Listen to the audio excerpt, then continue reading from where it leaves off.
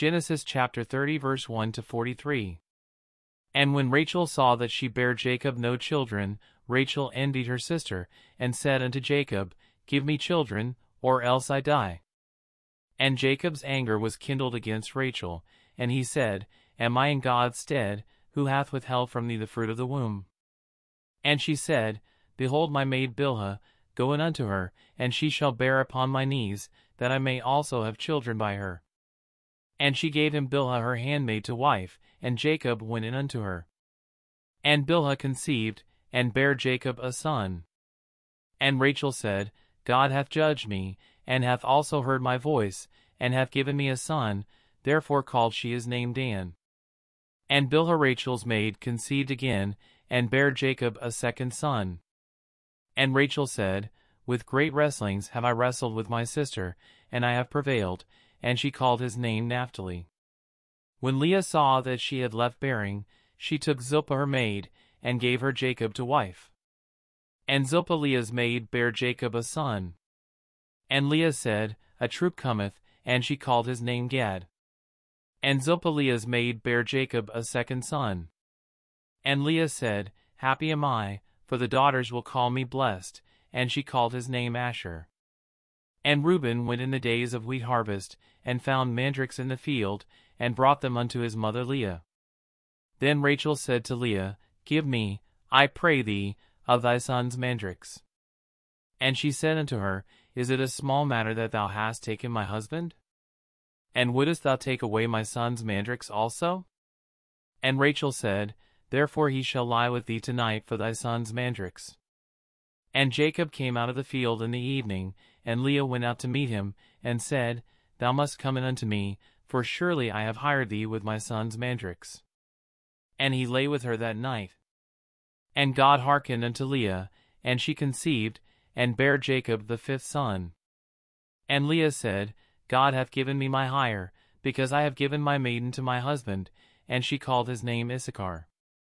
And Leah conceived again, and bare Jacob the sixth son. And Leah said, God hath endued me with a good dowry, now will my husband dwell with me, because I have borne him 6 sons, and she called his name Zebulun. And afterward she bare a daughter, and called her name Dinah. And God remembered Rachel, and God hearkened to her, and opened her womb. And she conceived, and bare a son, and said, God hath taken away my reproach.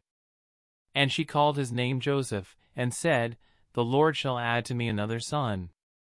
And it came to pass, when Rachel had borne Joseph, that Jacob said unto Laban, Send me away, that I may go unto mine own place, and to my country.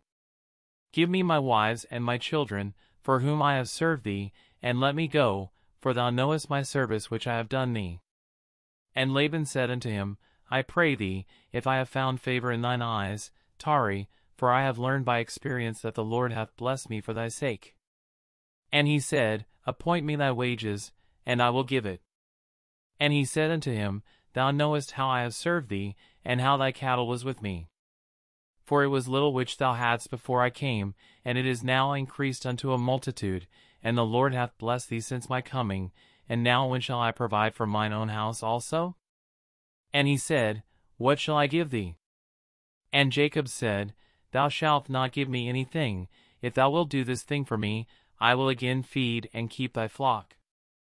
I will pass through all thy flock today, removing from thence all the speckled and spotted cattle, and all the brown cattle among the sheep, and the spotted and speckled among the goats, and of such shall be my hire.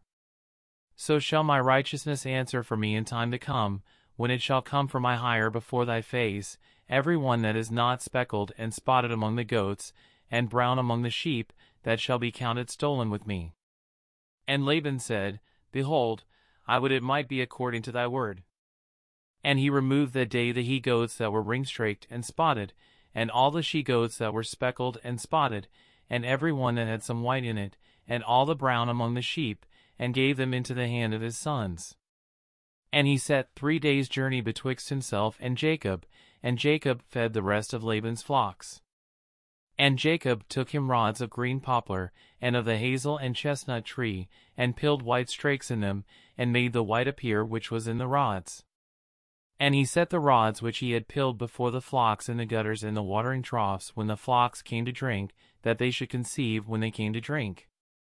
And the flocks conceived before the rods, and brought forth cattle ring-straked, speckled, and spotted.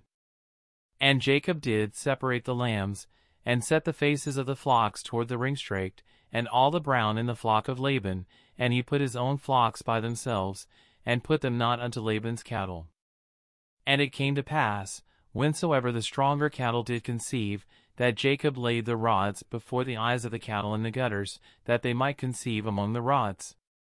But when the cattle were feeble, he put them not in, so the feebler were Laban's, and the stronger Jacob's. And the man increased exceedingly, and had much cattle, and maidservants, and menservants, and camels, and asses.